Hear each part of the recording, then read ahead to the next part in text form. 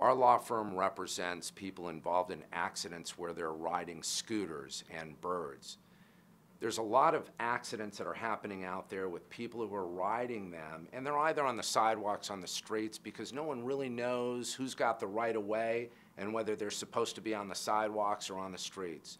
We do know that accidents happen. Cars are not seeing the scooters. No one's quite sure of the right of way.